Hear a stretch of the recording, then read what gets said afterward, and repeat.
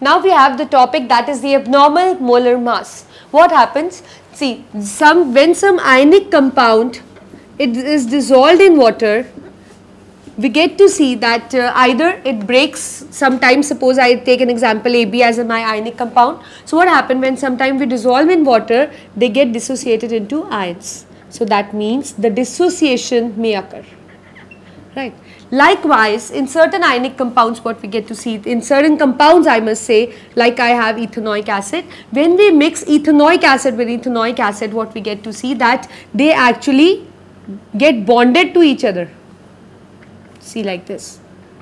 So this is the formula for this thing, the acetic acid. So when the this thing it is mixed with certain kind of you can say, or its own molecules, it get bonded to them like this.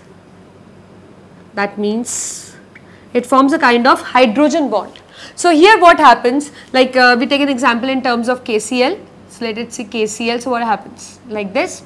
This is my ionic compound. So what happens? See, if earlier KCl was 1, but after what time, like what we get to see after dissolving water, that it become 2 particles now. Likewise, here the particle of ethanoic acid was 1, but after mixing we get 2 particles as a result. So what happens that when you are just mixing them, you can say the number of particles are getting altered due to either association or due to dissociation. And as we know that colligative properties are depend upon the number of solute particles. So that means if this number of solute particle is going to change, so obviously it is going to have impact on the colligative property. So likewise in that case you can say the calculated the colligative property doesn't match with the the experimental one, right? That means, or you can say the expected one, right? It doesn't match because actually the particles otherwise either gets dissociated or gets associated. So that means it is going to affect the colligative property. Like suppose I take an example, if I have this elevation in boiling point, in this case what happened, like if I say that it depends upon number of solute particles.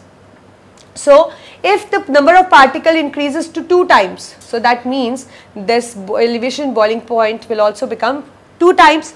And likewise here what happens, if it is getting reduced to half, that means like in this 2 particles combine to form 1 particle, right? So that means they are getting halved, so that means it is getting halved. So that means we can say that either the dissociation or association can affect